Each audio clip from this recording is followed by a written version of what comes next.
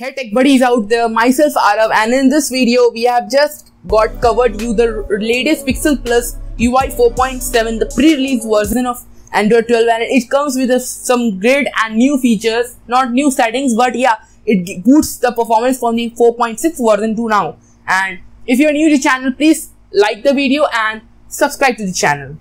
So if you can see this, it is running on this Pixel Plus UI 4.7 for pre-release version. Device name is Redmi NOTE 10. And the Android security update is 5 June 2022. Nothing more new, but the kernel version is Legion X, and this is the best kernel that you can use so far in your device.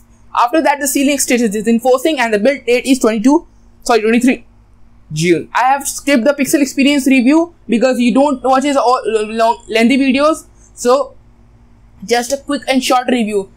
Apart from asking for the details of all the things, I would like to share you that the screenshots of my RAN test. This is the normal Geekbench score, 537 in single core and 1518 in normal multi-core score. And this is the game space that I have used, and this is the score that when I enabled the game space, nothing much improved scores as usual scores. And this is the storage speed test of the Antutu, nothing new, nothing bad at all. And here it comes with the 275, 675 score of the Antutu, and yeah, it's well. And it is the battery drop of 4% and 3 degrees Celsius up in temperature.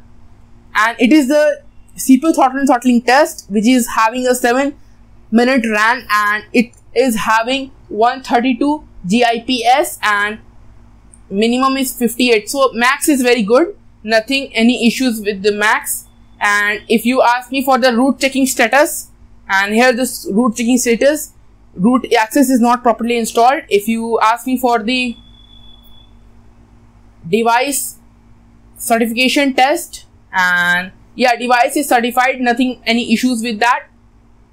After all, you all asked me about the battery stats, and you can see this from 36 to 28% I used for 50 minutes my phone, and 27 to 25% I used my phone 5 minutes, and after that from 24% to 10% I used my phone for 5 hours 48 minutes. And you can see the battery draining test. So it is, in terms of my battery usage, its ROM performs very well, no issues for that also.